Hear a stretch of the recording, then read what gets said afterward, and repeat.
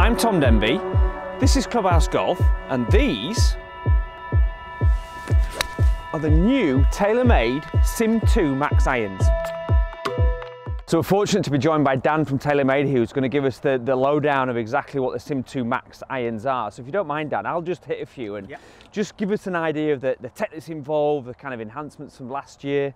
Yeah, I mean, obviously we want to build on what was a successful game improvement iron for us last year in the SIM family. Yeah. So if we move into the SIM 2 iron this year, we certainly want to build on that foundation that we had last year. So last year we brought, you know, a different level of sound and feel to a game improvement iron. You know, this was really giving a forged feel to a game improvement iron for the first time, and you know, we certainly don't want to take anything away from that. Because typically, I mean, an iron of this ilk would look a bit bulky, sound a bit clicky, things like that, and you've worked hard to get rid of that. Yeah, obviously sometimes with, you know, a game improvement iron, there's a bit of trade-off. Yeah. You know, everybody would love a blade iron to look and perform nice and forgiving every single shot, but you know, there are golfers out there that do need that sometimes, that little bit of extra help.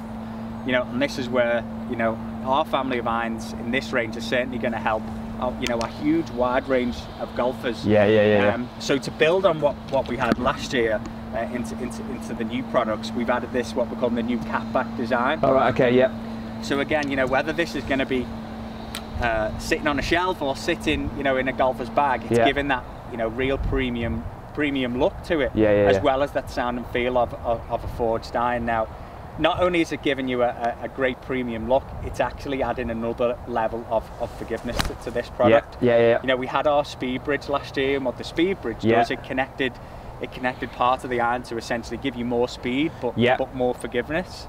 And we've been able to build on that with the catback design again, but giving you that essentially a more premium looking golf club as well. And the thing I like is I hit the 7-iron there first, and I just pulled the 4-iron out there. And traditionally as well, the game there'd be the big chunky, I suppose, design sticking out the back, but actually that's quite clean looking for a 4-iron, isn't it? You can see it a little bit, but there's certainly been, you know, this type of, you know, of an iron has certainly evolved over the years.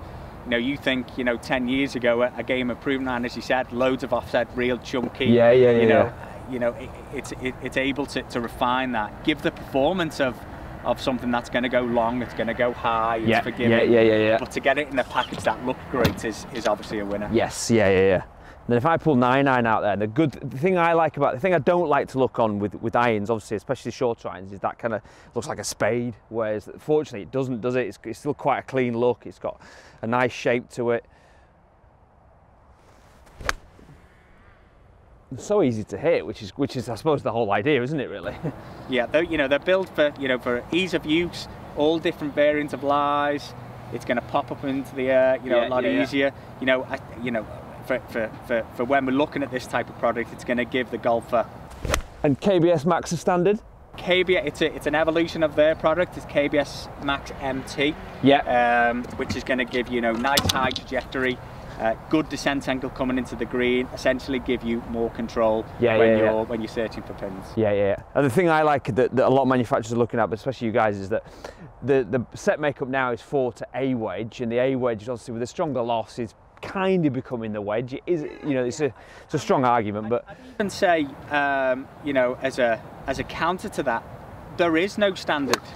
You know, if a golfer needs 6 to sand wedge, but we plug in hybrids because maybe that the golfer needs something that is going to pop up in the air a little bit higher. In the longer irons, maybe they'll struggle, so a hybrid will come in. So that's where, you know, us as a company, we will fit the golfer for what they need. You know, I'll see golfers during the year that maybe only need 7-iron to sand wedge or 6-iron to sand wedge, and then we'll plug in the hybrids or the fairways to dial their game in. And I was chatting to somebody the other day anyway, saying that actually, even though the lofts are stronger, but the whole reason they're stronger is because of technology. You know, so the tech launches the ball higher.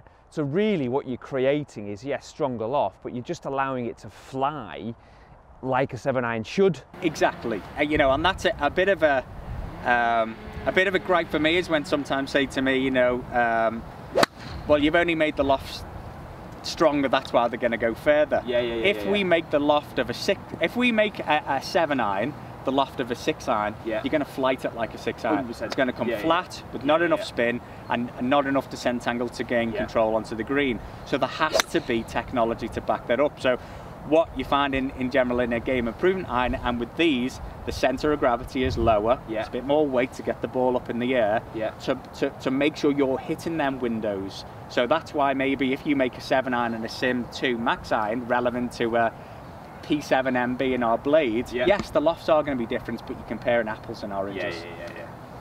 Really, really nice. I like the fact they've got the lambkin grip on there. I like the fact it's got the guide in the back there as well, which has been long forgotten over years. But you know, it's a premium, you know, market shaft there and a KBS. What golfers are going to be able to do with our game improvement family this year in irons? They can order any shaft from our TaylorMade range to get into that head, which is a real winner for us and anybody that really wants a custom product and drive their game in. Perfect. Love the look at it, really like the feel of it, I really like the sound of it, so they've really got a great product here.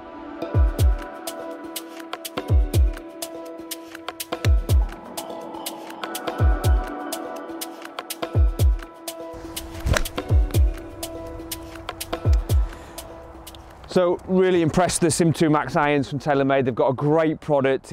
They've really nailed down their technologies, so it's a really, really impressive iron.